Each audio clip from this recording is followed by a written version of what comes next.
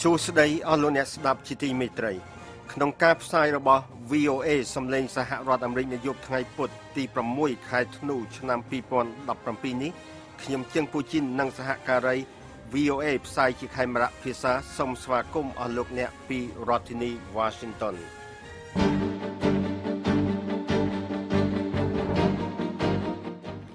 តទៅនេះលោកភីសុភាដាសូមជូនដើមរឿងព័ត៌មានសំខាន់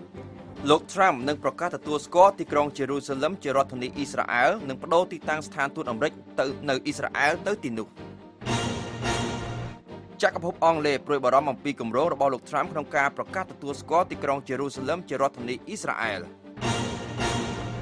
រដ្ឋសភារុស្ស៊ីសម្រេចរារាំងលទ្ធភាពរបស់អ្នកសារព័ត៌មាន VOA និងវិទ្យុអឺរ៉ុបសេរី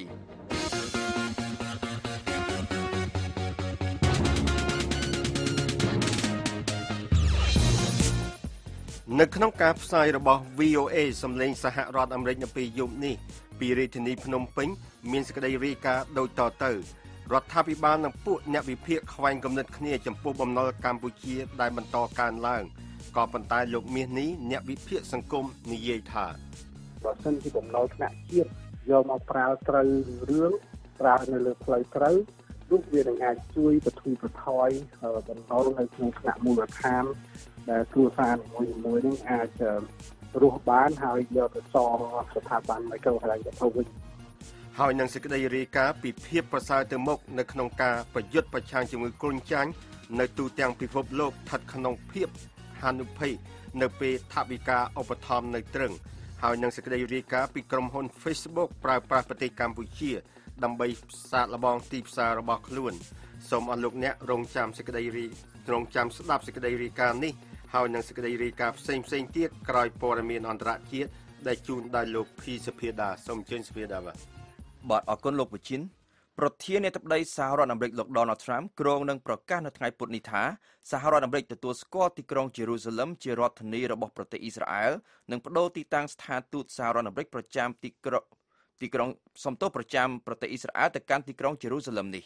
ការសម្រេចដូចនេះទំនងជាបណ្ដាលឲ្យមានការខឹងសម្បារនៅក្នុងរាល់បណ្ដាប្រទេសអារ៉ាប់ទាំងអស់ប៉ុន្តែសេតវិមានបានបញ្ជាក់ថាលោក Trump គ្រាន់តែទទួលស្គាល់អ្វីដែលជាការពិតដែលជាប្រវត្តិសាស្ត្រសម័យមុននិងប្រវត្តិសាស្ត្រសម័យទំនើបនេះតែប៉ុណ្ណោះដើម្បីបន្ធូរបន្ថយនៅអ្វីដែលជាការខឹងសម្បារនេះលោក Trump បានទូរស័ព្ទទៅកាន់មេដឹកនាំនៃបណ្ដាប្រទេសនៅតំបន់មជ្ឈិមបូព៌ាចំនួន5រូបកាលពីថ្ងៃអង្គារម្សិលមិញដើម្បីបញ្ជាក់ប្រាប់ពួកគេអំពីការសម្រេចចិត្តរបស់លោកមេដឹកនាំដែលលោកទូរស័ព្ទទៅនោះគឺនាយករដ្ឋមន្ត្រីអ៊ីស្រាអែលលោក Benjamin Netanyahu មេដឹកនាំប៉ាឡេស្ទីនលោក Mahmoud Abbas ព្រះមហាក្សត្រ Jordani ព្រះអង្គ Abdullah ប្រធានាធិបតីអេស៊ីបលោក Abdel Fattah el-Sisi និងព្រះមហាក្សត្រអារ៉ាប៊ីសាអូឌីតព្រះអង្គ Salman bin Abdulaziz Al Saud ការប្រកាសរបស់សេតវិមានបានផ្ដល់នៅព័ត៌មានលម្អិតបន្តិចបន្តួចប៉ុណ្ណោះអំពីកិច្ចសន្ទនារបស់លោក Trump ជាមួយនឹងមេដឹកនាំទាំងនោះដោយសេតវិមានគ្រាន់តែបញ្ជាក់ថាមេដឹកនាំទាំងនោះក៏បានពិភាក្សាផងដែរអំពីការសម្រេចចិត្តដែលនឹងធ្វើឡើងពាក់ព័ន្ធនឹងទីក្រុង Jerusalem សេចក្តីប្រកាសរបស់សេតវិមានបានបន្ថែមទៀតថាលោក Trump បានបញ្ជាក់សារជាថ្មីអំពីការបដិញ្ញារបស់លោកក្នុងការជំរុញឲ្យកិច្ចចរចាសន្តិភាពរវាងអ៊ីស្រាអែលនិងប៉ាឡេស្ទីនមានដំណើរការទៅមុខនិងបានបញ្ជាក់ផងដែរអំពីសារៈសំខាន់នៃការគាំទ្រដល់កិច្ចចរចាទាំងនោះ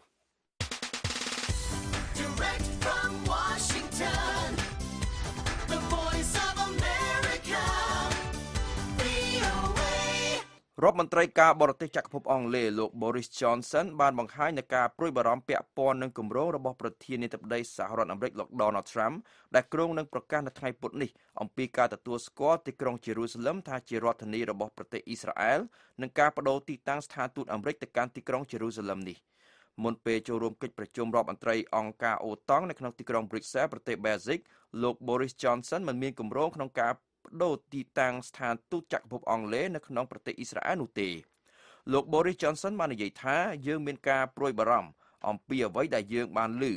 ដោយសារតែយើងគិតថាទីក្រុង Jerusalem គួរតែជាផ្នែកមួយនៃដំណោះស្រាយចុងក្រោយរវាងអ៊ីស្រាអែលនិងប៉ាឡេស្ទីនដែលនេះជាដំណោះស្រាយដែលឆ្លងកាត់ការចរចាមួយដែលយើងចង់ឃើញហើយចក្រភពអង់គ្លេសផ្ទាល់មិនមានគម្រោងក្នុងការបដូរទីតាំងស្ថានទូតនៅក្នុងប្រទេសអ៊ីស្រាអែលនោះទេ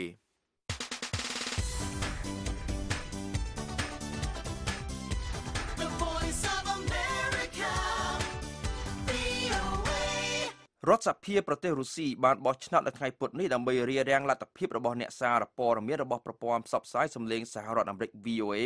និងវិទ្យុអឺរ៉ុបសេរី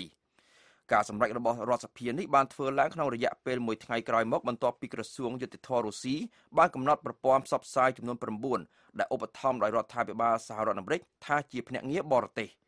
ការកំណត់របស់ក្រសួងយុតិធធម៌រុស្ស៊ីកាលពីថ្ងៃអង្គារម្សិលមិញបានបង្ខំឲ្យប្រព័ន្ធផ្សព្វផ្សាយរបស់សហរដ្ឋអាមេរិកគោរពទៅតាមលក្ខខណ្ឌដូចទៅនឹងលក្ខខណ្ឌដែលដាក់ឲ្យអង្គការក្រៅរដ្ឋាភិបាលដែលឧបត្ថម្ភដោយបរទេសគោរពតាមនៅក្រោមច្បាប់2012ដូចនេះដែរពាក់ព័ន្ធនឹងព័ត៌មានណាមួយដែលផ្សាយដល់ទស្សនិកជនរុស្ស៊ីប្រព័ន្ធផ្សព្វផ្សាយព័ត៌មានទាំងនោះតម្រូវឲ្យបញ្ជាក់ខ្លួនថាជាភ្នាក់ងារបរទេសប្រព័ន្ធផ្សព្វផ្សាយព័ត៌មានទាំងនោះក៏តម្រូវឲ្យផ្ញើរបាយការណ៍ជាទៀងទាត់អំពីថវិកានិងគោលបំណងរបស់ពួកគេក៏ដូចជាវិធីដែលពួកគេចំណាយថវិកាទាំងនោះនិងថាតើនរណាជាអ្នកគ្រប់គ្រងរបស់ពួកគេផងដែរ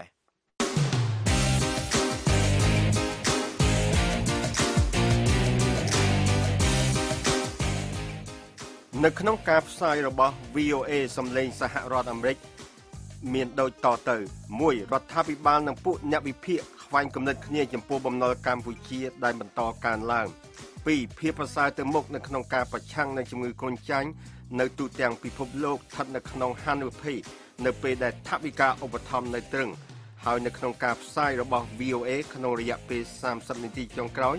មានសេចក្តីពីក្រុមហ៊ុន Facebook ប្រើប្រាស់ប្រទេសកម្ពុជាដើម្បីសាកល្បងទីផ្សាររបស់ខ្លួន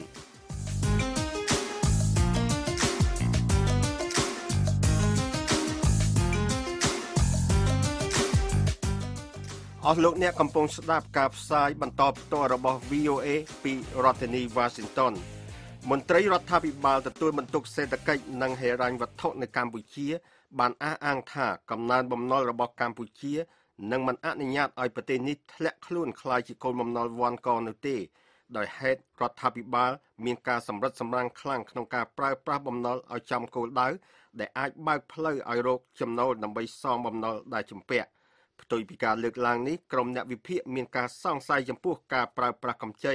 ដើម្បីអភិវឌ្ឍប្រទេសកម្ពុជាពួកគេថាការពឹងផ្អែកខ្លាំងរបស់កម្ពុជាលើប្រទេសចិនអាចធ្វើឲ្យប្រទេសនេះបាត់បង់ម្ចាស់ការលើកខ្លួនឯងខាងហិរញ្ញវត្ថុផងដែរលោកហុលរ៉ាស្មីនី VOA ជួនសេចក្តីរាយការណ៍ពីរាជធានីភ្នំពេញដូចតទៅនៅក្នុងថ្ងៃរដ្ឋាភិបាលឡើងការពីសេចក្តីព្រាងច្បាប់ថវិកាជាតិឆ្នាំ2018ដែលមានទឹកប្រាក់ប្រមាណជាង$6,000 លានអាមេរិកតំណាងរាស្ត្រគណៈបកកណ្ដាលអំណាចមួយរូបបានបង្ហាញពីក្តីរំភើបនៃគម្រោងផែនការចាយវាយនោះហើយថែមទាំងកោតសរសើររដ្ឋាភិបាលលោកនាយករដ្ឋមន្ត្រីហ៊ុនសែនមិនដាច់ពីមាត់ផងដែរទាក់ទិនការរីកចម្រើននៃហេដ្ឋារចនាសម្ព័ន្ធស្ពាននិងផ្លូវថ្នល់ខ្វាត់ខ្វែងពីក្រុងដល់ជនបទអ្នកស្រីឡោបខេងតំណាងរាស្ត្របកកណ្ដាលអំណាចមណ្ឌលភ្នំពេញថ្លែងក្នុងសភាជាតិខ្មែរកាលពីពាក់កណ្ដាលខែវិច្ឆិកាយ៉ាងដូចនេះបើសម័យណាដែលមានផ្លូវខ្វាត់ខ្វែងដល់ជនបទមានផ្លូវក្រោមដីមានផ្លូវលើដីមានផ្លូវលើអាកាសអ្នកតំណាងរាស្ត្ររូបនោះក៏មិនបានលើកពីចម្ងល់អំពីការខ្ចីប្រាក់របស់រដ្ឋាភិបាលដែលនៅក្នុងសេចក្តីព្រាងច្បាប់ស្តីពីថវិកាជាតិឆ្នាំ2018បានឲ្យដឹងថារដ្ឋាភិបាលកំណត់ពីដានក្នុងការខ្ចីសម្រាប់ឆ្នាំ2018ក្នុងកម្រិត$1,400 លានអាមេរិកស្របតាមយុទ្ធសាស្ត្រស្តីពីការគ្រប់គ្រងបំណុលសាធារណៈ2015-2018អ្នកតំណាងរាស្ត្រ64នាក់ផ្សេងទៀតដែលចូលរួមប្រជុំនាពាក់កណ្ដាលខែវិច្ឆិកានោះបានរក្សាភាពស្ងៀមស្ងាត់ហើយក៏មិនបានសួរដេញដោលផងដែរចំពោះផែនការខ្ចីនោះនៅក្នុងឆមាសទី1ឆ្នាំ2017រាជរដ្ឋាភិបាលបានចុះកិច្ចព្រមព្រៀងខ្ចីឥណទានសម្បទានជាមួយដៃគូអភិវឌ្ឍនានាសរុបចំនួនប្រមាណ$732.06 លានអាមេរិកស្មើនឹង 74.83% នៃពីដានដែលច្បាប់អនុញ្ញាតនេះបើយោងតាមប្រតិបត្តិស្ថិតិបំណុលសាធារណៈចេញផ្សាយដោយក្រសួងសេដ្ឋកិច្ចនិងហិរញ្ញវត្ថុនៅខែកញ្ញាឆ្នាំ2017គោលដៅនៃការខ្ចីឥណទានសម្បទានទាំងនេះគឺសុទ្ធតែសម្រាប់ហិរញ្ញប្បទានលើគម្រោងវិនិយោគសាធារណៈក្នុងវិស័យអតិភិបរបស់រាជរដ្ឋាភិបាលសម្ដៅរួមចំណែកទ្រទ្រង់ចីរភាពនៃកំណើនរយៈពេលវែងនិងបង្កើនផលិតភាពសេដ្ឋកិច្ចឬផលិតភាពកសិកម្មដែលក្នុងនោះវិស័យហេដ្ឋារចនាសម្ព័ន្ធគ្របដណ្ដប់ប្រមាណ 94.37% និងវិស័យអតិភិបផ្សេងទៀតប្រមាណ 5.63% ប្រតិបត្តិស្ថិតិបំណុលសាធារណៈកម្ពុជារបស់ក្រសួងសេដ្ឋកិច្ចនិងហិរញ្ញវត្ថុបានបញ្យល់ក្នុងន័យដើមថាជារួមឥណទានទាំងនេះសុទ្ធសឹងជាឥណទានដែលមានកម្រិតសម្បទានខ្ពស់ដោយមានធាតុអំណោយជាមធ្យម 52.10% យោងតាមប្រតិបត្តិដដែលនោះឲ្យដឹងបន្តថាបើគិតចាប់ពីឆ្នាំ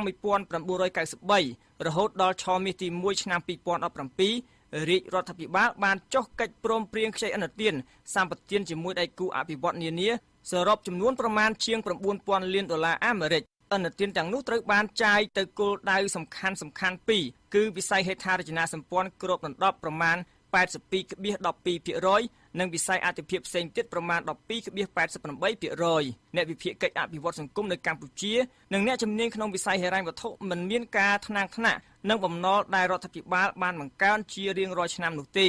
តែពួកគេបារម្ភថាបំណុលដែលចេះតែរីកសាយធំឡើងនេះអាចនឹងធ្វើឲ្យពលរដ្ឋកម្ពុជាវ័នកដោយប្រទេសមួយចំនួនក្នុងសកល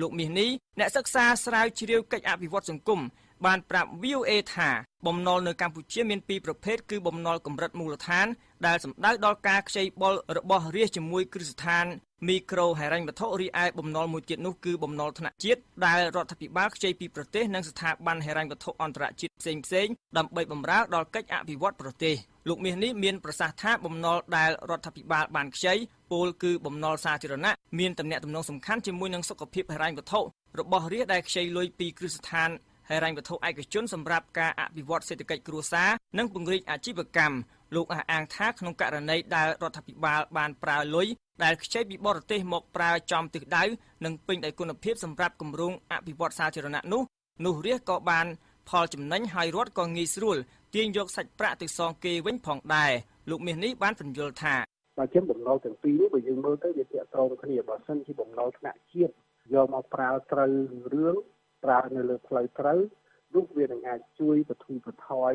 បំណុលនៅក្នុងថ្នាក់មូលដ្ឋានដែលគ្រួសារនីមួយៗនឹងអាច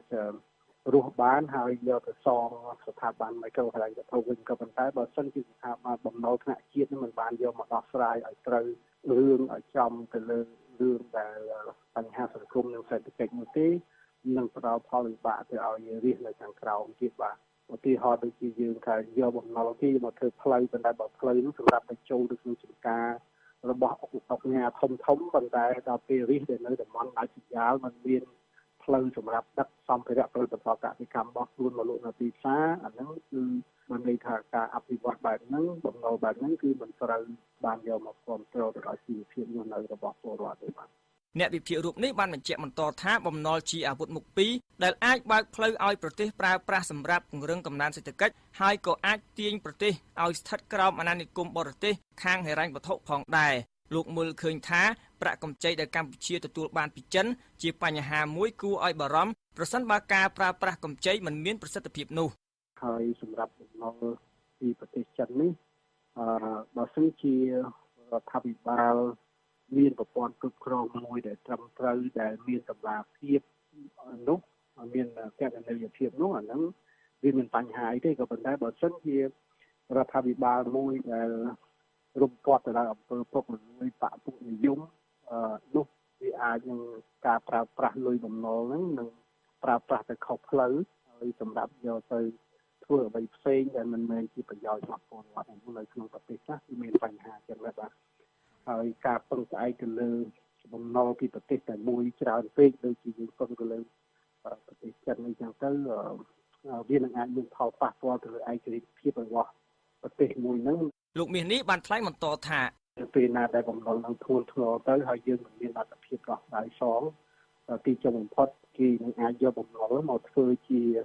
បៀបអាណានិគមឬជាគេទាមទារយកនេះគេទាមទារយកនោះឬក៏ទាមទារឧទាហរណ៍ដូចនៅប្រទេសខ្លះគឺគេទាមទារថារ៉ែនៅខាងពលក្នុងប្រទេសទាំងអស់នេះគឺត្រូវតែឲ្យជាអ្នកវិនិយោគទុនទាំងអស់មិនន័យថាគេមកផ្ដាច់ហើយនេះនៅក្នុងស្ថានភាពបែបនេះប្រទេសក្រីក្រមួយចំនួនគឺអត់មានលទ្ធភាពអីនឹងឆ្លើយតបទប់ទល់ជាមួយគេទេក្រៅពីបណ្ដោយឲ្យគេធ្វើស្អីគេចង់ធ្វើបាទ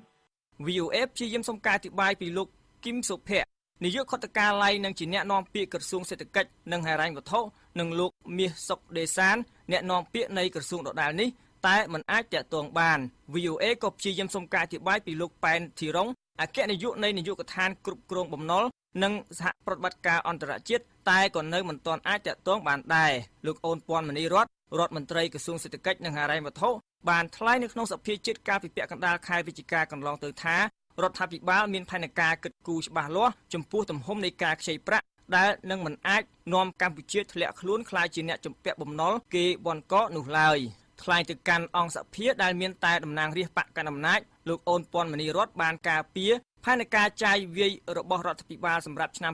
2018យ៉ាងដូចនេះខ្ញុំបានសូមគូបញ្ជាក់ថាជារួមការបង្កើនទំហំនៃការខ្ចីនេះ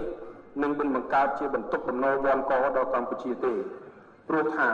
នៅពេលដែលសេដ្ឋកិច្ចកម្ពុជាមានការរីកចម្រើននោះសមត្ថភាពសងរបស់កម្ពុជាក៏កើនខ្ពស់ជាងមុនដែរហើយនៅក្នុងការអនុវត្តរាជរដ្ឋាភិបាលនឹងបន្តគោរពដោយឥតងាករេនៅគោលការណ៍គ្រឹះទាំង4យ៉ាងរបស់សម្ដេចតេជោនាយករដ្ឋមន្ត្រីនៅក្នុងការគ្រប់គ្រងបំណុលលោករដ្ឋមន្ត្រីដដែលបានបញ្ជាក់បន្ថែមថា1ត្រូវខ្ចីឥណទានក្នុងទំហំសមស្របដែលស្ថានភាពថវិកានិងសេដ្ឋកិច្ចអាចទ្រាំទ្របាន2ត្រូវតែខ្ចីឥណទានដែលមានកម្រិតសម្បទានឬលក្ខណៈអនុគ្រោះខ្ពស់3ត្រូវខ្ចីសម្រាប់តែវិស័យអាទិភាពទ្រទ្រង់ជីវភាពនៃកំណើននិងវិស័យបង្កើនផលិតភាពសេដ្ឋកិច្ចឬផលិតភាពផលិតកម្មនិង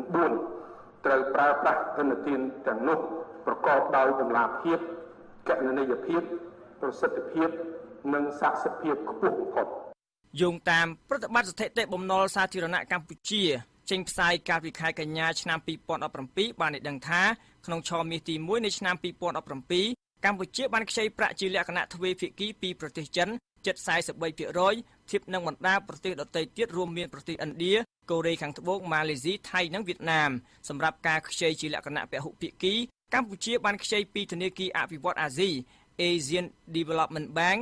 ជាង 22% គឺខ្ពស់ជាងធនាគារពិភពលោក World Bank ដែលមានចំនួននៃភាគរយសម្រាប់ការខ្ចីរបស់កម្ពុជាគឺ 10% ដែលខ្ពស់ជាងបណ្ដាមូលនិធិអន្តរជាតិផ្សេងទៀតកម្ពុជាក៏បានខ្ចីតាមរយៈរូបិយប័ណ្ណដែលក្នុងនោះគឺអាមេរិកជាម្ចាស់បំណុលធំជាងគេក្នុងចំណោម8ប្រទេសអាមេរិករួមចំណែកផ្ដល់កម្ចីរូបិយប័ណ្ណដល់កម្ពុជាដែលស្មើនឹងជាង 33% ធៀបនឹងប្រទេសចិនដែលរួមចំណែកតែជាង 15% នៃបំណុលរូបិយប័ណ្ណក្រសួងសេដ្ឋកិច្ចនិងហិរញ្ញវត្ថុបានពន្យល់ថាកម្ចីទាំងអម្បាលម៉ានត្រូវបានយកមកប្រើក្នុងវិស័យហេដ្ឋារចនាសម្ព័ន្ធរួមមានផ្លូវថ្នល់ស្ពានផ្លូវដែកកំពង់ផែអាកាសយានដ្ឋានប្រព័ន្ធធារាសាស្ត្រអគ្គិសនីការផ្គត់ផ្គង់ទឹកស្អាតនិងស្ថានីយសម្អាតទឹកកខ្វក់កម្ចីក៏ត្រូវបានយកមកប្រើដល់វិស័យអាទិភាពផ្សេងទៀតរួមមានសេដ្ឋកិច្ចហិរញ្ញវត្ថុទេសចរអប់រំសេវាសាធារណៈសុខាភិបាលនិងដីធ្លីយោងតាមប្រតិបត្តិស្ថិតិបំណុលសាធារណៈកម្ពុជាចេញផ្សាយកាលពីខែកញ្ញាដដែលនោះបានពណ៌នាអំពីកម្រិតបំណុលដែលស្ថិតក្នុងការគ្រប់គ្រងបាននិងមានកម្រិតគ្រោះថ្នាក់ខាងហិរញ្ញវត្ថុទៀតផងដែរប្រតិបត្តិនោះបានបង្ហាញថាអនុបាទតម្លៃបច្ចុប្បន្ននៃបំណុលសាធារណៈក្រៅប្រទេសធៀបនឹងផលិតផលក្នុងស្រុកសរុបហៅកាត់ថាផសសឬ GDP ឬ Gross Domestic Product មានត្រឹមកម្រិត 22.8% ចំណែកឯអនុបាទបច្ចុប្បន្នធៀបនឹងការនាំចេញចំណូលថវិកាជាតិនិងអនុបាទសេវាបំណុលផ្សេងទៀតក៏ស្ថិតក្នុងកម្រិតមួយល្អប្រសើរនៅឡើយដែរប្រតិបត្តិដដែលបានបញ្ជាក់ក្នុងន័យដើមថាជាសន្និដ្ឋានដោយផ្អែកតាមបទដ្ឋានបច្ចេកទេសអន្តរជាតិលទ្ធផលខាងលើនេះបញ្ជាក់ថាស្ថានភាពបំណុលសាធារណៈកម្ពុជាបច្ចុប្បន្នមានចីរភាពនិងហានិភ័យកម្រិតទាបក្រុមអ្នកវិភាគបានលើកឡើងថាកម្ពុជាគួរតែប្រយ័ត្នប្រយែងចំពោះបំណុលខ្លួនបើទោះណាជាស្ថានភាពបំណុលពេលនេះស្ថិតក្នុងកម្រិតមួយដែលមិនបង្កគ្រោះថ្នាក់ខ្ពស់ហើយកម្ពុជាដែលជាប្រទេសមានការអភិវឌ្ឍតិចតួចនៅឡើយក៏ត្រូវកាត់បន្ថយការខ្ចីបុលខ្លួនលើប្រទេសចិនផងដែរហើយបើយោងតាមរបាយការណ៍ស្ដីពីបច្ចុប្បន្នភាពសេដ្ឋកិច្ចកម្ពុជាចេញផ្សាយកាលពីខែវិច្ឆិកាដោយធនាគារពិភពលោក World Bank ក៏បានបញ្ជាក់ឲ្យដឹងថាប្រទេសចិនជាម្ចាស់បំណុលដ៏ធំបំផុតរបស់កម្ពុជានាពេលបច្ចុប្បន្ននេះលោកង៉ែតជូទីប្រឹក្សាជាន់ខ្ពស់ផ្នែកសេដ្ឋកិច្ចនិងការអភិវឌ្ឍរបស់ក្រុមហ៊ុន Emerging Markets Consulting EMC មានប្រសាសន៍ប្រាប់ VOA កាលពីពេលថ្មីនេះថាបំណុលសាធារណៈកម្ពុជាកំពុងស្ថិតក្នុងស្ថានភាពមួយដែលមិនគួរឲ្យព្រួយបារម្ភនោះទេតែលោកអះអាងថាបំណុលសាធារណៈរបស់កម្ពុជាបច្ចុប្បន្នបានឡើងពី 30 ទៅ 40% រួចទៅហើយធៀបនឹង GDP បើតាមទិន្នន័យខ្ញុំមើលវាចូលលក្ខណៈចូលជិត 40% ទៅ GDP ហើយមិនមែនមកដល់ 20% នៃ GDP ទេសម្រាប់ខ្ញុំថា អ្វីដែលយើងទទួលកម្ចីច្រើនពីបរទេសនេះគឺជាឱកាសហើយតាមពិតទៅប៉ុន្តែក្នុងន័យថាយើងចាត់ចែងធនធានទាំងអស់ហ្នឹងមានប្រសិទ្ធភាពកម្រិតណាហើយមានតម្លាភាពប៉ុណ្ណាអាហ្នឹងគឺជាក្តីកង្វល់ផ្សេងទៀតរបស់ពលរដ្ឋទូទៅណាហើយខ្ញុំគិតថាទោះយ៉ាងណាសម្រាប់នៃកម្ពុជាគួរតែមានផែនការថាខ្លួននឹងខ្ចីកម្ចីបរទេសហ្នឹងត្រឹមប្រមាណ% នៃ GDP របស់ខ្លួនគួរតែកំណត់ទៅក៏ហើយបើយោបល់ខ្ញុំកម្រិតសេដ្ឋកិច្ចរបស់ខ្មែរពេលបច្ចុប្បន្ននេះការខ្ចីបរទេសមិនគួរណាលើសពី 50% នៃ GDP ទេបាទអ្នកជំនាញរូបនេះបានថ្លែងបន្តថាកម្ពុជាត្រូវធ្វើពិពិធកម្មនៃការខ្ចីបុលរបស់ខ្លួនកុំឲ្យជ្រុលខ្លួនដោយប្រទេសស្រីលង្កាដែលត្រូវគេរាយការណ៍ថាបានជំពាក់ចិនវ៉ាន់ករហូតត្រូវបង្ខំចិត្តផ្ដាល់ទីតាំងស្នូលដែលជាប្រភពដង្ហើមសេដ្ឋកិច្ចរបស់ខ្លួនឲ្យទៅប្រទេសចិនលោកថាការធ្វើឲ្យមានភាពចម្រុះនៃប្រភពប្រាក់កម្ចីជាការចាំបាច់មួយដើម្បីជួយកម្ពុជាមិនឲ្យជួបជោគវាសនាដោយប្រទេសស្រីលង្កា diversify កម្ចីនោះគឺជារឿងចាំបាច់ហើយជាពិសេសកម្ចីមកពីលោកខាងលិចអាចថាគេនឹងពិចារណាពីរឿងគោរពសិទ្ធិមនុស្សហើយយើងគិតពីប្រសិទ្ធភាពគិតពីនិរន្តរភាពនៃការកសាងអញ្ចឹងណាការអភិវឌ្ឍអីអានេះខ្ញុំថាហ្នឹងចំណុចល្អបាទយើងគួរមានភាពឆ្លាតនេះយើងទាញប្រយោជន៍ពីនឹងឲ្យបានច្រើនបាទដើម្បីបន្ថយហានិភ័យដែលយើងផ្ដោតទៅលើប្រទេសមួយផងដើម្បីរៀនសូត្រពីអ្វីដែលជាតម្រូវការទាមទាររបស់ម្ចាស់បណ្ដងហ្នឹងបាទដែលគេទាមទារឲ្យយើងធ្វើការប្រកបដោយប្រសិទ្ធភាពអីចឹងបាទប្រទេសស្រីលង្កាជំពាក់បំណុលចិនចំនួន$8,000 លានក្នុងខណៈពេលដែលកម្ពុជាជំពាក់បំណុលទ្វេភាគីចំនួន$4,369 លានក្នុងនេះគឺបំណុលចិនមានចំនួន 70% កម្ពុជាមានបំណុលសាធារណៈទ្វេភាគីនិងពហុភាគីសរុបចំនួន$6,457 លាននេះបើតាមទូរលេខឆ្នាំ2017របស់មូលនិធិរូបិយប័ណ្ណវត្ថុអន្តរជាតិរដ្ឋាភិបាលស្រីលង្កាបានចុះកិច្ចព្រមព្រៀងតម្លៃ$1.1,000 លានជាមួយក្រុមហ៊ុនចិនមួយដើម្បីលក់ភាគហ៊ុនមួយភាគធំនៃកំពង់ផែទឹកជ្រៅដ៏ចម្រូងចម្រាសមួយដើម្បីកាត់បន្ថយបំណុលរដ្ឋាភិបាលនេះបានបន្តថាខ្លួនក៏បានដោះស្រាយក្តីបារម្ភដែលថាចិនអាចប្រើប្រាស់កំពង់ផែនោះសម្រាប់បុព្វហេតុយោធាទោះបីជាយ៉ាងណាក៏ដោយលោកសុកអេសានអ្នកនាំពាក្យគណៈបកប្រជាជនកម្ពុជាមិនមានការថ្នាំងថ្នាក់ចិត្តនិងចរន្តនៃការរិះគន់ទៅលើស្ថានភាពហិរញ្ញវត្ថុរបស់រដ្ឋាភិបាលនោះឡើយដោយហេតុថារដ្ឋាភិបាលដែលដឹកនាំដោយគណៈបកប្រជាជនកម្ពុជាមានផែនការប្រកបប្រជាក្នុងកិច្ចបំពន់និងពង្រឹងសុខុមាលភាពសេដ្ឋកិច្ចដែលជាឆ្អឹងខ្នងសំខាន់បម្រើដល់កិច្ចអភិវឌ្ឍនានាខ្ញុំយល់ថាការព្រួយបារម្ភរបស់អ្នកព្រួយបារម្ភអានឹងគឺសិទ្ធិរបស់គាត់ក្នុងការព្រួយបារម្ភក៏ប៉ុន្តែរដ្ឋាភិបាលលោកបានកាន់ចំហជាក់លាក់នៅក្នុងការជំរុញការអភិវឌ្ឍសេដ្ឋកិច្ចឲ្យមានការរីកចម្រើនហើយយើងខ្ចីបុលពីបរទេសគឺយើងធានាបាននៅលទ្ធភាពក្នុងការសងរបស់យើងពីព្រោះយើងឥឡូវនេះគឺថាដែលអ្នកខ្លះគេថាបំណុលច្រើនឬមួយយ៉ាងម៉េចខ្ញុំយល់ថាមិនច្រើនទេពីព្រោះឥឡូវកម្រិតបំណុលដែលថាច្រើននោះវាមានត្រឹមតែ 28% នៃ GDP តែប៉ុណ្ណោះតែប្រទេសខ្លះនោះជាពាក់គេរហូតដល់ 200% នៃ GDP ផងក៏មិនឮថាអស់លោកនោះព្រួយបារម្ភថាច្រើនឬតិចទេក្រោយការបោះឆ្នោតជាតិដ៏ចម្រូងចម្រាសកាលពីឆ្នាំ2013រដ្ឋាភិបាលខ្មែររបស់លោកនាយករដ្ឋមន្ត្រីហ៊ុនសែនបានខិតខំបង្កើនកំណែទម្រង់ជាច្រើនបន្ថែមទៀតក្នុងវិស័យសង្គមគិច្ចនិងសេដ្ឋកិច្ចដោយបានគិតគូរកាន់តែខ្លាំងឡើងលើជីវិតរស់នៅរបស់មន្ត្រីរាជការកងកម្លាំងប្រដាប់អាវុធនិងពលករនៅតាមសហគ្រាសនិងរោងចក្រទាំងឡាយពីពេញប្រទេសដើម្បីធ្វើឲ្យមានចីរភាពនៃកំណែទម្រង់នេះអ្នកសង្កេតការណ៍បានមើលឃើញថារដ្ឋាភិបាលបានខិតខំទាញអ្នកវិនិយោគមកបោះទុនក្នុងប្រទេសហើយក៏បង្កើនខ្ទង់ចំណាយនិងចំណូលពីមួយឆ្នាំទៅមួយឆ្នាំជាមួយគ្នានោះបំណុលសាធារណៈកម្ពុជាក៏បន្តកើនឡើងដែលនាំឲ្យមានការរិះគន់ពីក្រុមអ្នកនយោបាយប្រឆាំងផងដែរតួយ៉ាងក្នុងច្បាប់ថវិកាជាតិឆ្នាំ2016រដ្ឋាភិបាលបានដំឡើងការខ្ចីពីកម្រិត$840 លាននៅឆ្នាំ2015ទៅដល់$980 លាននៅឆ្នាំ2016បើធ្វើការប្រៀបធៀបកម្រិតនៃបំណុលពីឆ្នាំ2016ទៅដល់ឆ្នាំ2018ការខ្ចីបុលនឹងកើនឡើងដល់ប្រមាណ 42% ក ក៏ប៉ុន្តែអ្នកស្រីឡោកខេងតំណាងរាស្ត្រមណ្ឌលភ្នំពេញនិងតំណាងរាស្ត្រផ្សេងទៀតនៃបកកណ្ដាលអំណាចមិនបានលើកពីកង្វល់ឬក៏ក្តីរំពឹងទុកអំពីថាតើនឹងមានអ្វីកើតឡើងចំពោះការរីកធំនៃប្រាក់កម្ចីនោះឡើយនៅក្នុងកិច្ចប្រជុំអំពីផែនការចាយវាយរបស់រដ្ឋាភិបាលសម្រាប់ឆ្នាំ2018នៅសភាដែលធ្វើឡើងកាលពីពាក់កណ្ដាលខែវិច្ឆិកា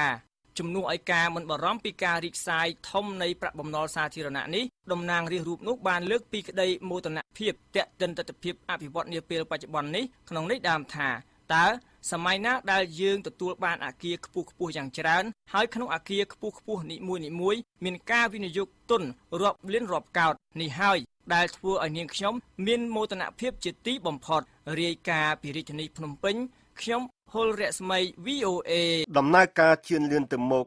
ដ៏គួរឲ្យកត់សម្គាល់ក្នុងការប្រឆាំងនឹងជំងឺគ្រុនចាញ់ដែលបានសម្រេចនៅក្នុងរយៈពេលប្រមាណទសវត្សរ៍ថ្មីនេះកំពុងស្ថិតក្នុងហានិភ័យនេះបើយោងតាមការបញ្ជាក់របស់អង្គការសុខភាពពិភពលោក WHO បើយោងតាមរបាយការណ៍ប្រចាំឆ្នាំរបស់អង្គការសុខភាពពិភពលោកដែលសម្លឹងមើលទៅលើការប្រឆាំងនឹងជំងឺគ្រុនចាញ់ជាសកលអង្គការនេះបានរាយការណ៍ថាករណីជំងឺគ្រុនចាញ់កំពុងតែកើនឡើងនៅក្នុងប្រទេសជាច្រើនលោក Henry Ridgwell នៃ VOA រាយការណ៍ពីទីក្រុងឡុងនៃចក្រភពអង់គ្លេសហើយនាងលឹមកិច្ចហៀងជួនសេចក្តីប្រែសម្រួលដូចតទៅប្រទេសជាច្រើនដូចជាប្រទេសម៉ាដាកាស្កា សេនេហ្គាល់ និងស៊ីមបាវេកំពុងមានដំណើរការជឿនលឿនទៅមុខនៅក្នុងការកាត់បន្ថយជំងឺគ្រុនចាញ់ប៉ុន្តែរបាយការណ៍របស់អង្គការសុខភាពពិភពលោកបានឲ្យដឹងថានៅប្រទេសឯទៀតដំណើរការប្រឆាំងនឹងជំងឺគ្រុនចាញ់ត្រូវបានបង្អាក់ករណីជំងឺគ្រុនចាញ់បានកើនឡើងច្រើនជាង 20% ចាប់ពីឆ្នាំ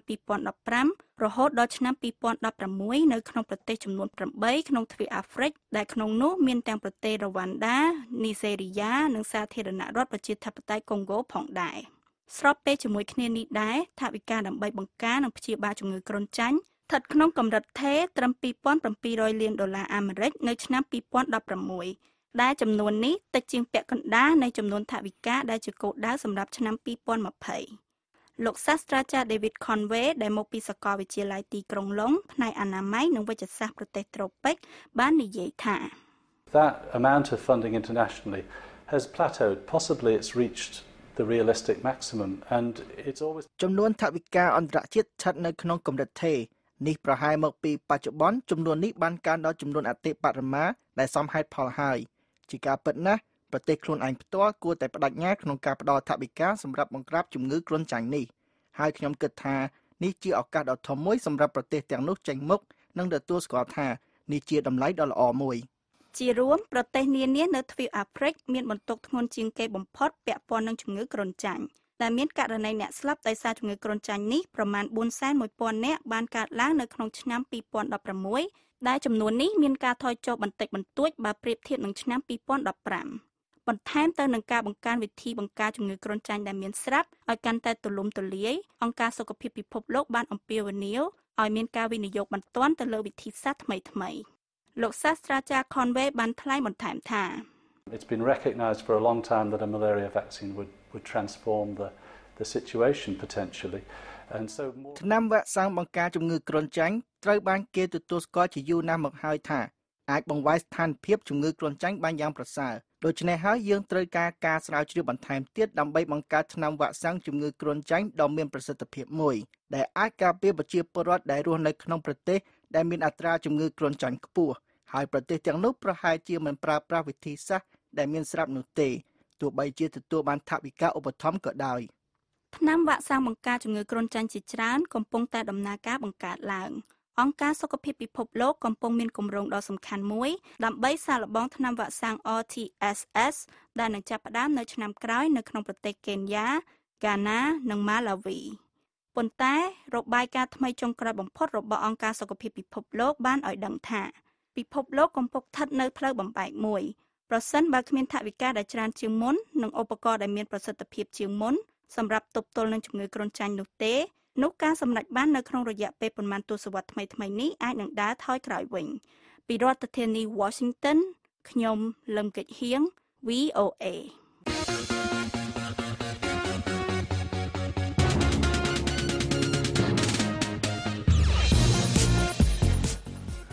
នៅក្នុងការផ្សាយរបស់ VOA សំឡេងសហរដ្ឋអាមេរិកក្នុងរយៈពេល30នាទីចុងក្រោយនេះមានសេចក្តីរាយការណ៍ពីក្រុមហ៊ុន Facebook ប្រើប្រាស់ប្រទេសកម្ពុជាដើម្បីសាកល្បងទីផ្សាររបស់ខ្លួន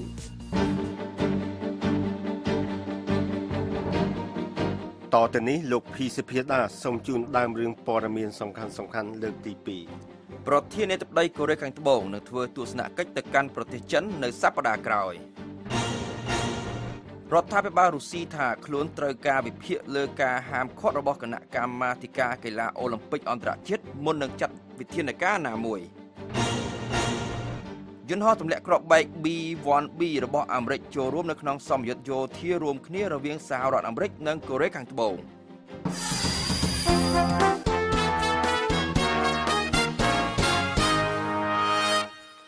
តទៅនេះលោកភីសុភាដាសូមជូនព័ត៌មានពិស្ដារលើកទី2សូមជូនសុភាដាបាទអរគុណលោកពូជីនប្រធានាធិបតីកូរ៉េខាងត្បូងលោកមូនជេអ៊ីននឹងធ្វើទស្សនកិច្ចទៅកាន់ប្រទេសចិននៅសប្តាហ៍ក្រោយដើម្បីពិភាក្សាអំពីបញ្ហាកូរ៉េខាងជើងនិងបញ្ហាផ្សេងៗទៀត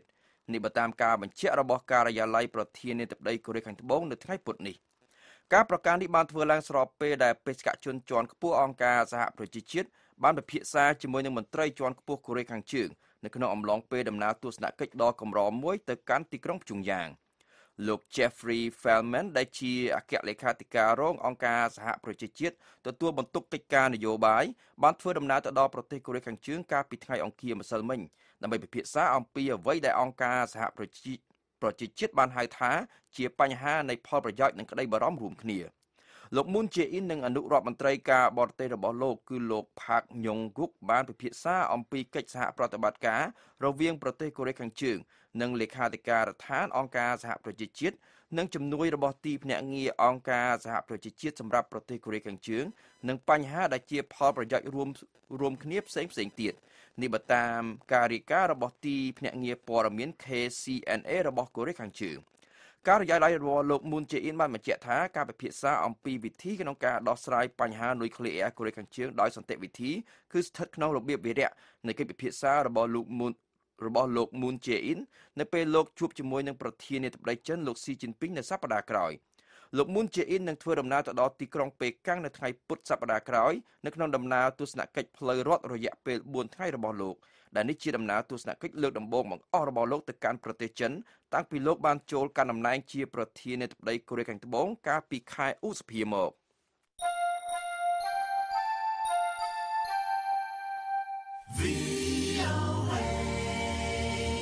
រដ្ឋាភិបាលរុស្ស៊ីបានឲ្យដឹងថាមុននឹងចាត់វិធានការណាមួយខ្លួនចាំបាច់ត្រូវធ្វើការវិភាគឲ្យបានគ្រប់ជ្រុងជ្រោយទៅលើការសម្រេចរបស់គណៈកម្មាធិការកីឡាអូឡ িম্প ិកអន្តរជាតិក្នុងការហាមឃាត់ប្រទេសរុស្ស៊ីមិនឲ្យចូលរួមប្រកួតក្នុងនាមជាប្រទេសមួយនៅក្នុងកីឡាអូឡ িম্প ិករដូវរងាដែលនឹងធ្វើឡើងនៅក្នុងទីក្រុងព្យុងឆាងប្រទេសកូរ៉េខាងត្បូងអ្នកនាំពាក្យរដ្ឋាភិបាលរុស្ស៊ីលោក Dmitry Peskov បានប្រាប់អ្នកសារព័ត៌មាននានានៅថ្ងៃពុធនេះថាអត្ថិភាពជាចម្បងនាពេលឥឡូវនេះគឺការការពារផលប្រយោជន៍កីឡាកររុស្ស៊ីគណៈកម្មាធិការកីឡាអូឡ িম্প ិកអន្តរជាតិបានសម្រេចកាលពីថ្ងៃអង្គារម្សិលមិញថាកីឡាកររុស្ស៊ីនីមួយៗនៅតែអាចប្រកួតក្នុងនាមជាកីឡាករកីឡាអូឡ িম্প ិកមកពីប្រទេសរុស្ស៊ីប៉ុន្តែមិនអាចប្រកួតក្នុងនាមជាប្រទេសរុស្ស៊ីបាននោះទេបន្ថែមទៅនឹងការហាមឃាត់មិនឲ្យរុស្ស៊ីចូលរួមប្រកួតក្នុងនាមជាតំណាងប្រទេសទាំងមូលនេះនៅក្នុងការប្រកួតកីឡាអូឡ িম্প ិករដូវរងានៅឆ្នាំ2018ខាងមុខនេះគណៈកម្មាធិការកីឡាអូឡ িম্প ិកក៏បានផាកពិន័យគណៈកម្មាធិការកីឡាអូឡ িম্প ិករុស្ស៊ីចំនួន$15 លានអាមេរិកនិងព្យួរតំណែងលោក Alexander Chukov ដែលជាប្រធានគណៈកម្មាធិការកីឡាអូឡ িম্প ិករុស្ស៊ីផងដែរការសម្រេចរបស់គណៈកម្មាធិការកីឡាអូឡ িম্প ិកអន្តរជាតិកន្លងមកគឺបានដាក់ទោសរុស្ស៊ីដោយសារតែរដ្ឋាភិបាលរុស្ស៊ីបានគាំទ្រចំពោះការផ្ដល់ថ្នាំជំនួយកម្លាំងដល់កីឡាកររុស្ស៊ីនៅក្នុងអំឡុងពេលប្រកួតកីឡាអូឡ িম্প ិកកាលពីឆ្នាំ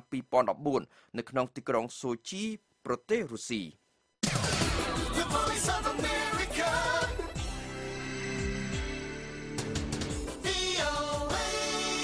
យន្តហោះទម្លាក់គ្រាប់បែក B-1B មួយគ្រឿងរបស់សហរដ្ឋអាមេរិកបានហោះពីលើប្រទេសកូរ៉េខាងត្បូងនៅថ្ងៃពុធនេះដែលនេះជាផ្នែកមួយនៃការធ្វើសម្ពយុទ្ធយោធារួមគ្នាមួយដែលបានធ្វើឡើងក្នុងរយៈពេលមួយសប្តាហ៍ក្រោយមកបន្ទាប់ពីកូរ៉េខាងជើងបានបាញ់សាកល្បងគ្រាប់ផ្លោងមីស៊ីលឆ្លងទ្វីបមួយដែលមានសមត្ថភាពអាចហោះដល់សហរដ្ឋអាមេរិកបាន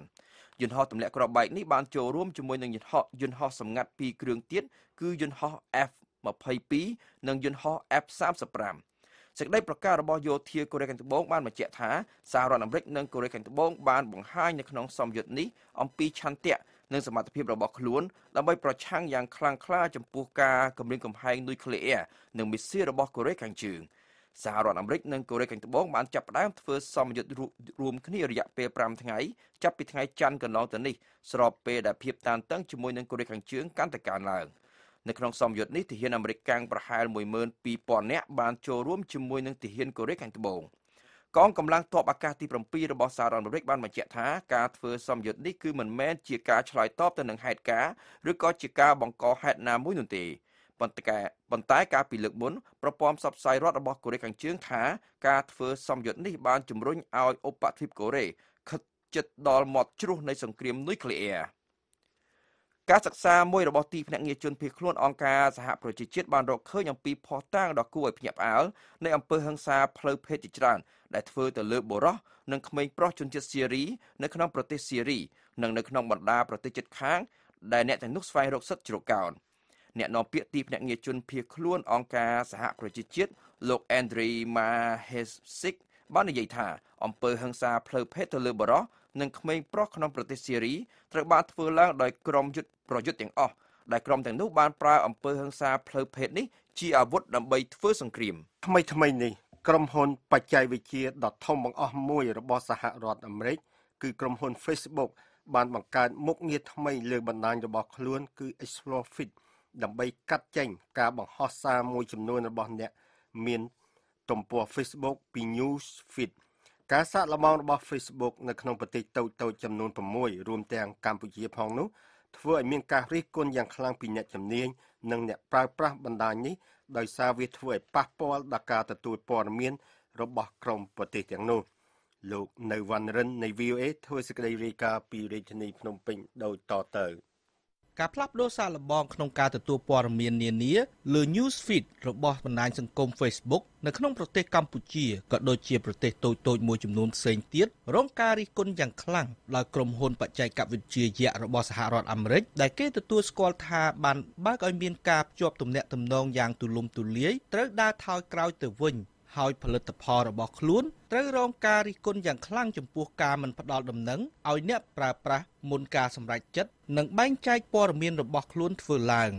ប្រទេសដែលស្ថិតនៅក្នុងបញ្ជីសាកល្បង Newsfeed របស់ Facebook រួមមានប្រទេសស្រីលង្កាប្រទេសបូឡូវីស្លូវ៉ាគីស៊ែបប៊ីប្រទេសកាតេម៉ាឡានិងប្រទេសកម្ពុជាការផ្លាស់ប្ដូរដែលធ្វើឡើងនៅពាក់កណ្ដាលខែកញ្ញាកន្លងមកនេះគឺមិនបានប្រាប់ឲ្យអ្នកចែកចាយព័ត៌មានឬអ្នកប្រើប្រាស់នៅក្នុងបណ្ដាញសង្គម Facebook បានដឹងពីការប្រែប្រួលក្នុងការចែករំលែកព័ត៌មាននៅលើ Newsfeed របស់ខ្លួននោះទេ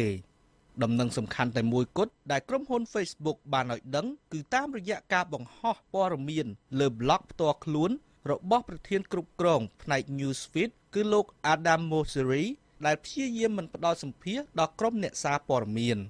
ឆ្លើយតបទៅនឹងការតិចតៀនរបស់អ្នកប្រើប្រាស់បណ្ដាញសង្គម Facebook ចំពោះការផ្លាស់ប្ដូរថ្មីរបស់ Facebook ដោយមិនបានជូនដំណឹងជាមុនលោក Adam Mosseri បានសរសេរក្នុង blog ផ្ទាល់ខ្លួនរបស់លោកកាលពីចុងខែកន្លងទៅក្នុងន័យដើមយ៉ាងដូចនេះពួកយើងតែងតែទទួលស្ដាប់យោបល់ពីសហគមន៍របស់យើងអំពីវិធីសាស្ត្រដើម្បីធ្វើឲ្យមានការប្រសើរឡើងក្នុងការផ្ដល់ព័ត៌មាននៅក្នុង Newsfeed ចម្ងល់តាក់ទិននឹងហេតុអ្វីបានជាក្រុមហ៊ុន Facebook សម្រាប់ការផ្លាស់ប្ដូរសាកល្បងនេះចំពេលដែលមានការបង្ក្រាបលើសារព័ត៌មានឯករាជ្យជាច្រើនក្នុងប្រទេសកម្ពុជាឬតើការផ្លាស់ប្ដូរនេះនឹងបន្តរហូតដល់ការបោះឆ្នោតជាតិឆ្នាំក្រោយទៀតឬយ៉ាងណាចម្ងល់ទាំងនេះនៅតែស្ថិតនៅក្នុងភាពអាថ៌កំបាំងនៅឡើយវាអត់មានការផ្ដល់ព័ត៌មានអីឲ្យបានពីជំរឿមុនណាដល់ពេលយើងមានការផ្លាស់ប្ដូរអញ្ចឹងគឺពួកគាត់វាតែម្ដងដូចខ្ញុំផ្ទាល់ក៏មានការពិបាកដែរមួយដំបូងយើងឆ្ងល់ដែរដល់ពេលយើងដឹងរឿង Explore Feed ហ្នឹងបានយើងដឹងថាអូខេវាមានការបែងចែកដាច់ពីគ្នារវាង Facebook account និង Facebook page នេះបើតាមការលើកឡើងរបស់លោកណូវីនាយកនៃនាយកដ្ឋានប្រព័ន្ធផ្សព្វផ្សាយរបស់មជ្ឈមណ្ឌលកម្ពុជាដើម្បីប្រព័ន្ធផ្សព្វផ្សាយឯករាជ្យឬ CCIM ដែលគ្រប់គ្រងលើការផ្សព្វផ្សាយរបស់វិទ្យុ VOD លោកណុកវីបានបញ្ជាក់ប្រាប់ VOA បន្ថែមថាក្រុមការងាររបស់លោកកំពុងរិះរកវិធីសាស្ត្រដើម្បីដោះស្រាយបញ្ហានេះផងដែរការផ្លាស់ប្ដូរសាកល្បងរបស់ Facebook គឺមិនឲ្យសារដែលបង្ហោះដោយអ្នកមានទំព័រ Facebook ឬ Facebook Page ដូចជាស្ថាប័នព័ត៌មានអង្គការមិនមែនរដ្ឋាភិបាលឬស្ថាប័នពាណិជ្ជកម្មជាដើមផ្សព្វផ្សាយដំណឹងរបស់ខ្លួននៅក្នុង News Feed ដូចធម្មតានោះទេក៏ប៉ុន្តែវាបង្ហាញនៅលើមុខងារថ្មីផ្សេងមួយទៀតរបស់ Facebook គឺ Explore Feed ទៅវិញតែវាអាចបង្ហាញនៅលើ News Feed ដូចធម្មតាផងដែរលុះត្រាតែអ្នកមានទំព័រ Facebook ឬ Facebook Page បង់ប្រាក់ឲ្យក្រុមហ៊ុន Facebook វាត្រូវបានធ្វើឲ្យមតិសាធារណៈមានការងឿងឆ្ងល់ថាហេតុអ្វីបានបញ្ហានេះត្រូវបានចាប់ផ្ដើមអនុវត្តសាកល្បងនៅក្នុងប្រទេសដូចជាកម្ពុជាដែលស្ថិតចំពេលដែលមានការធ្វើទុកបុកម្នេញផ្នែកនយោបាយមុនការបោះឆ្នោតជាតិឈានចូលមកដល់នោះកញ្ញា Maya Gillis Chapman ស្ថាបនិកនៃអង្គការ Cambodian Intech ឬខ្មែរនៅក្នុងវិស័យបច្ចេកវិទ្យានិងជាអ្នកវិភាគប្រចាំតំបន់បច្ចេកវិទ្យាអាមេរិក Silicon Valley បានសរសេរក្នុងសារអេឡិចត្រូនិកឬអ៊ីមែលមកកាន់ VOA យ៉ាងដូចនេះថានៅត្រង់ចំណុចនេះខ្ញុំមិនបានឃើញពីការសួរនាំអ្វីពី Facebook ទាល់តែសោះដែលអាចទទួលស្គាល់ពីផលប៉ះពាល់អវិជ្ជមាននៃការពិសោធន៍ដែលបានធ្វើទៅលើក្រុមប្រទេសទាំង6នេះលោកប៊ុនថារ៉ុមអ្នកសរសេរប្លុកបច្ចេកវិទ្យាមួយរូបនៅក្នុងប្រទេសកម្ពុជានិងជាស្ថាបនិក Cookie Tree បានលើកឡើងថាសម្រាប់ Facebook ការព្យាយាមប្រើវិធីសាស្ត្រថ្មីៗក្នុងការកេងចំណេញពីការផ្សាយពាណិជ្ជកម្មនៅក្នុងទីផ្សារមួយដែលធ្លាក់ចុះពីការទិញចំនួន like គឺសំខាន់ជាងបទពិសោធន៍របស់អ្នកប្រើប្រាស់ទៅទៀតលោកប៊ុនថារ៉ុមមានប្រសាសន៍ក្នុងន័យដើមយ៉ាងដូចនេះវាគឺជាលើកដំបូងបង្អស់ដែលបញ្ហានេះកើតឡើង Facebook គួរតែធ្វើអ្វីប្រសើរជាងនេះក៏ប៉ុន្តែចុងក្រោយបង្អស់វាគឺជាក្រុមហ៊ុនបច្ចេកវិទ្យាដ៏ធំក្នុងពិភពលោកដែលអាចធ្វើការសម្រេចចិត្តដោយមិនស្ដាប់មតិរបស់អតិថិជនផងខ្លួនការផ្លាស់ប្ដូរ News Feed របស់ខ្លួនក៏បានធ្វើឡើងក្រោយពីក្រុមហ៊ុននេះរងការរិះគន់ពីការចែកចាយព័ត៌មានមិនពិតអំឡុងពេលយុទ្ធនាការបោះឆ្នោតរបស់សហរដ្ឋអាមេរិកកាលពីឆ្នាំទៅមិញលោកប៊ុនថារ៉ុមមានប្រសាសន៍បន្ថែមក្នុងន័យដើមយ៉ាងដូចនេះប្រទេសកម្ពុជាមានអ្នកចូលចិត្ត Facebook ជាច្រើនក៏ប៉ុន្តែពេលវេលានៃការចាប់អារម្មណ៍លើ Facebook, Google និង Twitter កំពុងត្រូវបានដុតបំផ្លាញដោយសារតែតួនាទីរបស់វាអំឡុងពេលបោះឆ្នោតនៅសហរដ្ឋអាមេរិកកាលពីឆ្នាំទៅមិញក្រុមហ៊ុនទាំង3នេះត្រូវបានកោះហៅសាកសួរដោយគណៈកម្មាធិការស៊ើបការនៃព្រឹទ្ធសភាអាមេរិកកាលពីសប្តាហ៍មុនជាទីដែលការគ្រប់គ្រងលើសកម្មភាពរបស់ក្រុមហ៊ុនទាំង3នេះត្រូវបានធ្វើឡើងក្នុងសប្តាហ៍ដដែលនេះក្រុមហ៊ុន Facebook បានបំបែកឯកតកម្មរបស់ខ្លួនក្នុងការទទួលបានចំណូលខ្ពស់បំផុតដែលមិនធ្លាប់មានដោយក្នុងមួយត្រីមាសចំណេញដល់ជាង$4,000 លានអាមេរិកក្នុងនោះដែរក្រុមហ៊ុន Facebook ក៏បានបំបែកឯកតកម្មតម្លៃភាគហ៊ុនរបស់ខ្លួនផងដែរជាមួយនឹងការបោះឆ្នោតក្នុងប្រទេសកម្ពុជាដែលឈានចូលមកដល់នៅឆ្នាំខាងមុខរដ្ឋាភិបាលកម្ពុជាកាលពីខែសីហាកន្លងទៅបានបើកយុទ្ធនាការបិទស្ថានីយ៍វិទ្យុក្នុងស្រុកយ៉ាងហោចណាស់ចំនួន10ដែលផ្ដល់ការផ្សាយឲ្យវិទ្យុអាស៊ីសេរីសំឡេងសហរដ្ឋអាមេរិក VOA និងវិទ្យុសំឡេងប្រជាធិបតេយ្យ VOD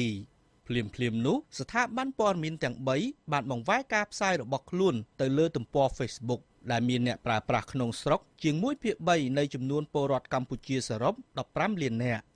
ជាការពិត Facebook និងការផ្សាយវីដេអូតាម Facebook គឺជាប្រភពដ៏ពេញនិយមក្នុងការទទួលព័ត៌មានរបស់ពលរដ្ឋកម្ពុជាក្នុងឆ្នាំ2016នេះបើតាមការសិក្សាស្រាវជ្រាវមួយរបស់អង្គការ Asia Foundation និងអង្គការ Open Society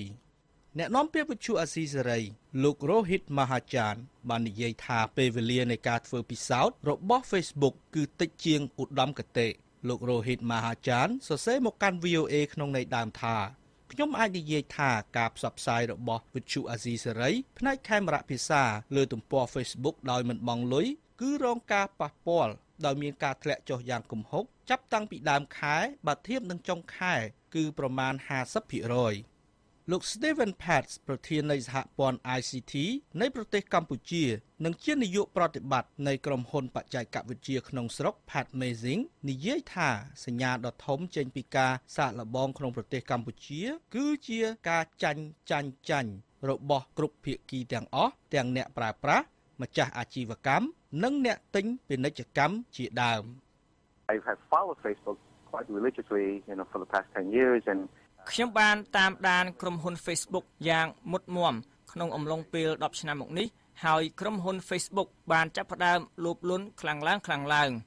លោក Steven Patz បន្តថាក្រុមហ៊ុន Facebook បានប្រថុយប្រថានដោយការធ្វើឲ្យខកចិត្តដែលបច្ចុប្បន្នជាតុល្យភាពរវាងការចង់ឲ្យមានអ្នកប្រើប្រាស់និងអ្នកធ្វើទីផ្សារ And Facebook has to be careful that if they continue to maintain incremental increase of their active daily users ហើយក្រុមហ៊ុន Facebook គួរតែប្រុងប្រយ័ត្នប្រសិនបើពួកគេចង់រក្សាឲ្យបាននៅការបន្តកំណើននៃអ្នកប្រើប្រាស់សកម្មរបស់បណ្ដាញនេះប្រចាំថ្ងៃជាការពិតវិធីសាស្ត្របែបនេះនឹងអាចធ្វើឲ្យស្ថានភាពនេះកាន់តែពិបាកទៅនោះទេទោះជាយ៉ាងនេះក៏ដោយលោកថាមតិប្រឆាំងនានាទៅនឹងការសាកល្បងនេះនឹងត្រូវបានរឹតបន្តឹងដោយហេតុថានាពេលអនាគតដែលអាចមើលឃើញគឺគ្មានគូប្រជែងដែលអាចវាយបំបាក់នឹងជំនួសក្រុមហ៊ុន Facebook នោះទេ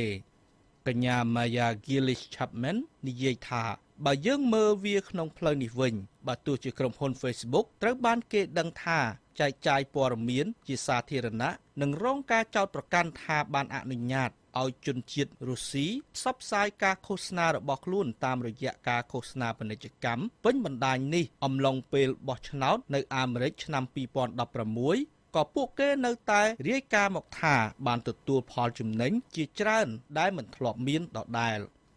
ស្ថាបនិកនៃអង្គការ Cambodian Intex រូបនេះបានបន្តថាអ្វីដែលបានធ្វើហើយគឺធ្វើហើយប៉ុន្តែវាពិតជាអស្ចារ្យបើបានឃើញក្រុមហ៊ុន Facebook យ៉ាងហោចណាស់ទទួលស្គាល់នៅផលប៉ះពាល់អវិជ្ជមានទៅលើប្រជាពលរដ្ឋសេដ្ឋកិច្ចនិងនយោបាយពីការសាកល្បងផ្នែកទីផ្សាររបស់ខ្លួនលើកនេះ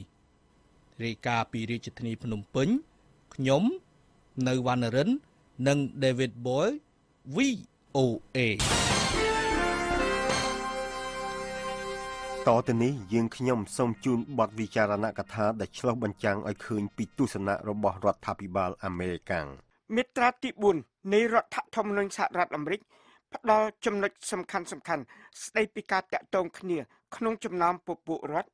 ទំនាក់ទំនងគ្នារវាងរដ្ឋនីមួយៗជាមួយនឹងរដ្ឋាភិបាលសហព័ន្ធមាត្រានេះកំណត់ការទទួលខុសត្រូវនិងកាតព្វកិច្ចរបស់ពពួករដ្ឋនិងការទទួលខុសត្រូវដែលរដ្ឋាភិបាលសហព័ន្ធមានដល់ពពួករដ្ឋក្នុងសហរដ្ឋអាមេរិកមាត្រាទី4កំណត់បទបញ្ញត្តិសម្រាប់ការនានាដូចជាការទទួលរដ្ឋថ្មី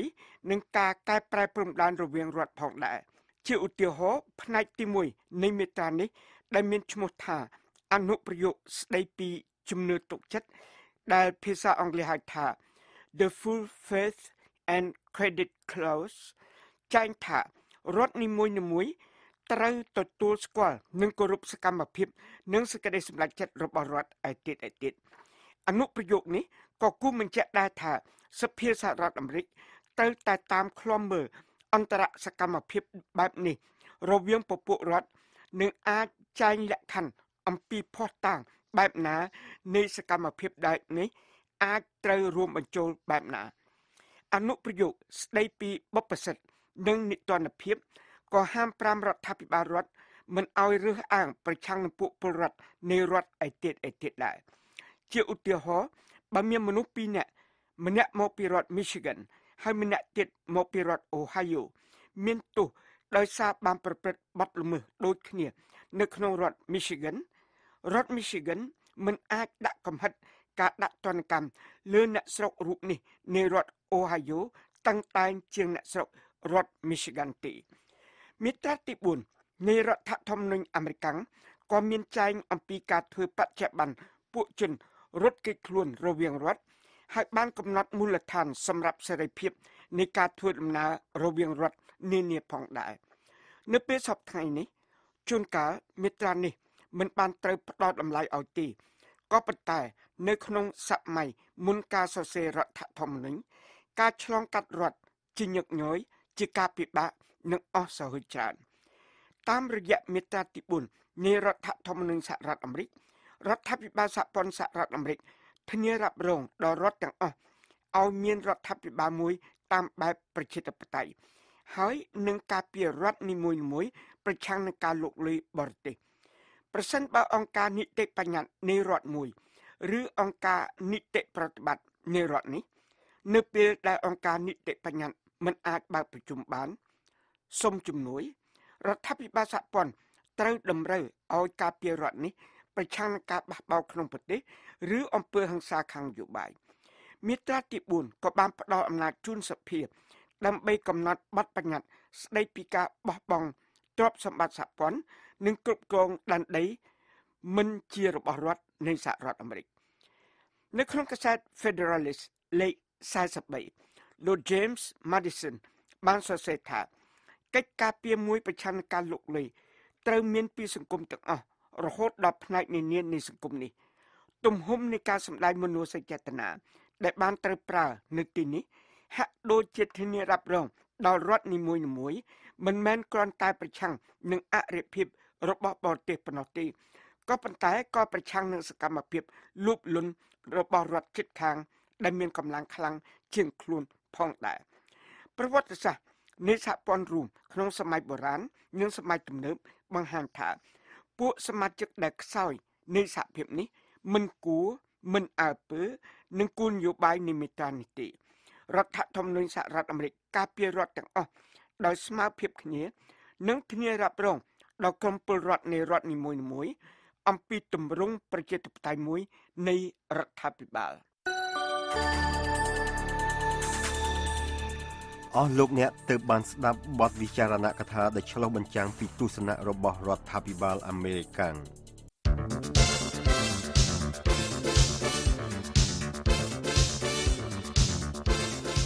សួស្តីលោកអ្នកស្ដាប់ជាទីមេត្រីលោកអ្នកអាចតាមដានព័ត៌មានទាន់ហេតុការណ៍និងថ្មីៗបំផុតពី VOA តាមរយៈបណ្ដាញ Twitter VOA នាំមកជូនលោកអ្នកនៅព័ត៌មានសំខាន់ៗនិងដែលអាចទុកចិត្តបានអំពីប្រទេសកម្ពុជានិងអំពីប្រទេសនានាក្នុងពិភពលោកសូមលោកអ្នកចូលទៅកាន់អាសយដ្ឋាន twitter.com/VOA Khmer រួចចុចពាក្យ Follow សូមអរគុណ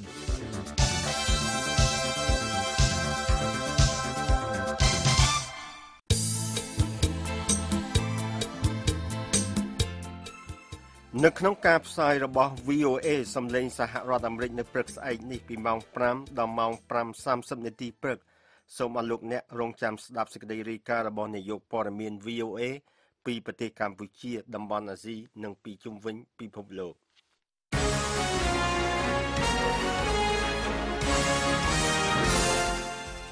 តទៅនេះលោកភីសុភាដាសូមជូនព័ត៌មានពិភពលោកសង្ខេបសូមជឿនសុភាដាបាទអរគុណលោកបជារដ្ឋាភិបាលចិនបានបញ្ជាក់នៅថ្ងៃពុធនេះថាសេចក្តីសម្រេចរបស់អង្គការសហប្រជាជាតិដែលបានបញ្ជាក់អំពីការព្រួយបារម្ភដ៏ខ្លាំងក្លាពាក់ព័ន្ធនឹងការរំលោភបំពានចំពោះជនដំបូងរ៉ូហីញ៉ាក្នុងប្រទេសមីយ៉ាន់ម៉ានោះមិនបានជួយបន្ធូរបន្ថយភាពតានតឹងនិងដោះស្រាយវិបត្តិរ៉ូហីញ៉ានេះទេរដ្ឋាភិបាលក្រុងប៉េកាំងបានបោះឆ្នោតប្រឆាំងនឹងសេចក្តីសម្រេចរបស់ក្រុមប្រឹក្សាសិទ្ធិមនុស្សរបស់អង្គការសហប្រជាជាតិដែលសេចក្តីសម្រេចនោះបានបញ្ជាក់ថាការរំលោភបំពាននៅក្នុងប្រទេសមីយ៉ាន់ម៉ាអាចទំនងជាឧក្រិដ្ឋកម្មប្រឆាំងនឹងមនុស្សជាតិរដ្ឋមន្ត្រីការបរទេសចិនលោកវ៉ាងអ៊ីបានធ្វើទស្សនកិច្ចទៅកាន់ប្រទេសមីយ៉ាន់ម៉ានិងបង់ក្លាដេសកាលពីខែមុនដោយនៅពេលនោះលោកបានស្នើនៅដំណោះស្រាយ3ដំណាក់កាលដែលបានចាប់ផ្ដើមជាមួយនឹងការឈប់វាយប្រយុទ្ធគ្នានៅក្នុងរដ្ឋដាក់ខាញប្រទេសមីយ៉ាន់ម៉ាហើយបន្ទាប់មកនឹងមានការបន្តពិភាក្សាគ្នារវាងប្រទេសមីយ៉ាន់ម៉ានិងបង់ក្លាដេសនិងបញ្ចប់ដោយដំណោះស្រាយរយៈពេលវែងមួយផ្ដោតលើការកាត់បន្ថយភាពក្រីក្រ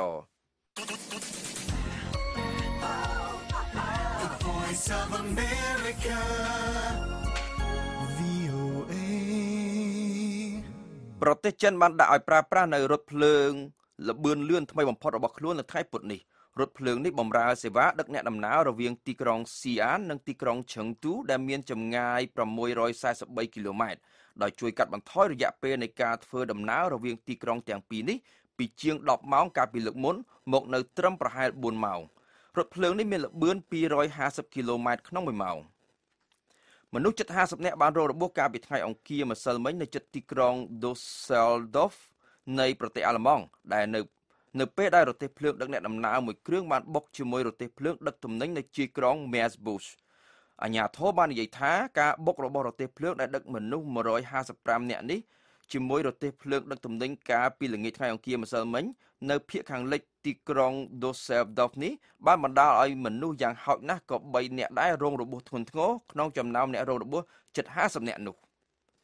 ប្រធានាធិបតីសហរដ្ឋអាមេរិកលោក Donald Trump គ្រងនឹងប្រកាសនៅថ្ងៃពុធនេះថាសហរដ្ឋអាមេរិកទទួលស្គាល់ទីក្រុង Jerusalem ថាជារដ្ឋធានីរបស់ប្រទេសអ៊ីស្រាអែលនិងបដូរទីតាំងស្ថានទូតសហរដ្ឋអាមេរិកនៅក្នុងប្រទេសអ៊ីស្រាអែលទៅកាន់ទីក្រុង Jerusalem នេះ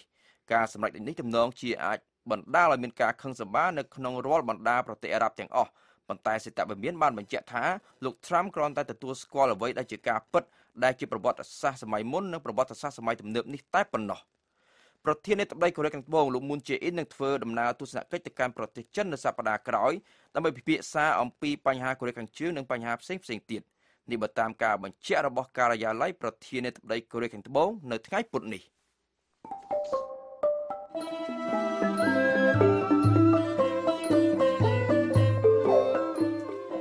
កម្មវិធីផ្សាយរបស់ VOA នៅយប់នេះចាប់តែត្រឹមនេះក៏ប៉ុន្តែឲ្យលោកអ្នកនៅអាចស្ដាប់ឬអានព័ត៌មាន VOA ឡើងវិញតាមរយៈគេហទំព័រយើង khmer.voanews.com និងទស្សនាវីដេអូតាមរយៈអាសយដ្ឋាន facebook.com/voa khmer